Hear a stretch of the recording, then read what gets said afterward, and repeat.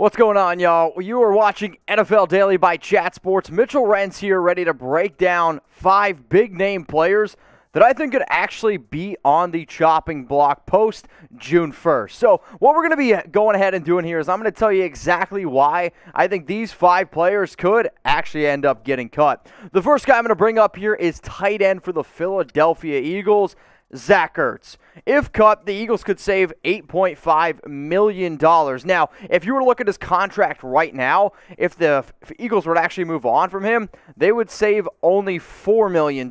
So if you're telling me right now I could save an extra $4 million just by waiting a few days, they're going to go ahead and do that. Now, this has been one of those players that has been linked to like numerous trades for the simple fact of this.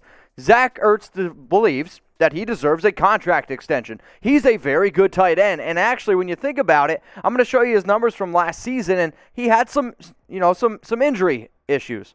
But just a few years ago, I mean, this man had 116 receptions behind only DeAndre Hopkins, but the injuries are starting to pile up. His overall fit in the offense is starting to pile up here a little bit, and if I'm Philadelphia, you kind of knew that this is the route that they were going to go as soon as they went ahead and ended up drafting Dallas Goedert over a team like the Dallas Cowboys that ended up wanting him. And I understand that he's the tight end too, but if we're being realistic here, if I'm running an NFL team, I would actually probably have Dallas Goedert over Zach Ertz at this point, whether in terms of just catching the football or also being a solid blocker. And for Philly, who is in cap hell right now, if you can save extra money, you got to go ahead and do it, which is exactly why I have Zach Ertz here on the list. So what I'm going to ask you guys to do is all 5 players that I end up bringing up, instead of, hey, would you cut this guy, yes or no, I'm going to make you type their name or their initials if it's, maybe difficult to spell. So if you think that Philadelphia should end up cutting Zach Ertz, I want you to go down in the comments section on this video right now and type Ertz. Now, we consider ourselves a family around here at Chat Sports, right? Like, there's not too many YouTube channels out there that are as interactive as we are and actually see what you guys are typing and make shows around y'all. We literally do mailbags all the time. Why? We love the questions y'all ask. We love interacting with you. It's why we go live as often as what we do. So please join the Chat Sports family here. Help us get to 250,000 subscribers. So click that big red button underneath here. And if you're already a family member, that's awesome, man. Take the link, youtube.com/chatsportstv. Send it to some friends. Tell people, like, hey, these guys, they do a halfway decent job, and they're 100% free. Dropping new videos literally every single day. So join the family. Click that subscribe button. The next player I'm going to be bringing up here is on the defensive side of the football, and we're actually going to stick in the NFC East. I'm going to go with Landon Collins. If cut, Washington saves $218K. So a lot of people are like, wait a minute, Mitch. If they're only going to save $218K, why would you decide to move on from Collins, who you're basically already going to have to pay him $16 million? 2 reasons here. He might not be 100% healthy. Anytime you see a player that gets up there in age, and he's not really an old player, only 27 years old, but he missed 9 games last season due to a ruptured Achilles. I've never ruptured my Achilles, but all the reports coming out right now, there's some people that are a little bit worried if he's ever going to be the player that he once was. So if you're Washington and your ultimate plan is to really move on from him and start planning for your future at the safety position, maybe you move on from him now. Now, personally, if I'm the Washington football team, I almost did it, you know what I'm talking about. If I'm them, I actually think that I would keep him this year and then try to move on from him next year. But if the plan is to let some of these younger players fully develop and take that next step, then maybe that's the route you go ahead and do. Because, I like Collins. He's a good player. I liked him when he first started playing with the New York Giants. I thought he was a physical guy, could do a lot of different things. It's one of the biggest reasons why Washington offered him the amount of money they did. But if there's already reports and if there's already people inside that Washington locker room that are worried if he's ever going to be that player again, maybe it's a time to just move on from him. So let me know. I want you to type LC down in the comments section below if you think Washington should move on from Landon Collins. I mean, this is a football team here that won the division last year. I get it. NFC least. We called it that for a reason. But you had a quarterback that you got in here in Ryan Fitzpatrick. You got one of the better defenses in the entire league. If you think that you can win and Landon Collins can help you do that, I mean, maybe you just should go ahead and keep him. Speaking of keep him, we got to keep some of these awesome deals going on here because anytime we get new stuff, I want to be able to tell you all about it. Usually this t-shirt hat combo, $49.99. Well, guess what? Take advantage of this deal right now. It's not going to last forever. Head on over to chatsports.com/NFL combo where you can get the hat and t-shirt of your favorite NFL team. Now, I'm not going to go through all 32 teams here, or else we're going to have a 80-minute video, and Jeremy and I, we're trying to get the weekend started. So, if you know who your favorite team is, go to chatsports.com/NFL combo, and then all you got to do, just search for your favorite team. It's not difficult. There's 32 combinations there. Get it, click on it, take advantage of the deal. I mean, 40% off right now. Last time I checked, that's pretty dang good. Comments, description. If you can't remember the link, again, it's below me, chatsports.com/NFL combo. All right, let's go to the next football team here around the Arizona Cardinals. Jordan Hicks, middle linebacker. If cut, Arizona can save $2.9 million. And well, one of the reasons why I picked some of the players on here is because of reports, because of Arizona throwing out a guy like, hey, this guy could be potentially traded. A lot of the time, you got to take that report and say, I really just think Arizona is trying to leak something. That way, when they cast the line out there, maybe somebody will bite and actually trade for Jordan Hicks. Unfortunately for them, the line was cast out. It came back up. No nibbles. And, oh, yeah, now you got no bait left on your hook. But what they did do is they drafted Zaven Collins in round 1. I like Zaven Collins a lot when he was coming out of Tulsa. One defensive player of the year in college football.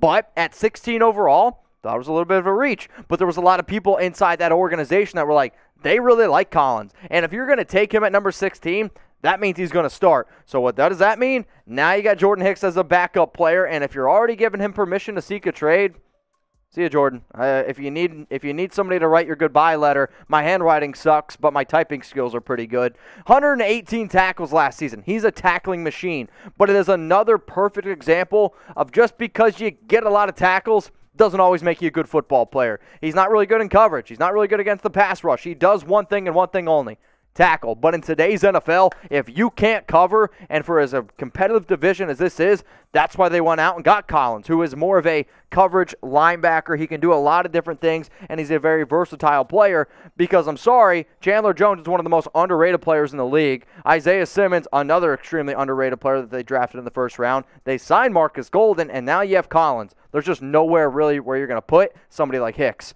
So type JH down in the comments section if you think that Arizona is going to move on from Jordan Hicks after June 1st. Maybe I'm crazy. Maybe there's a team that goes out and trades for him. And, you know, I think, though, what you're going to see here is a lot of these players get cut and then end up signing with some other teams. One of the players that I really, really like and had a bit of a breakout year last year, shout out to the Oklahoma State grad, Emmanuel Ogbah.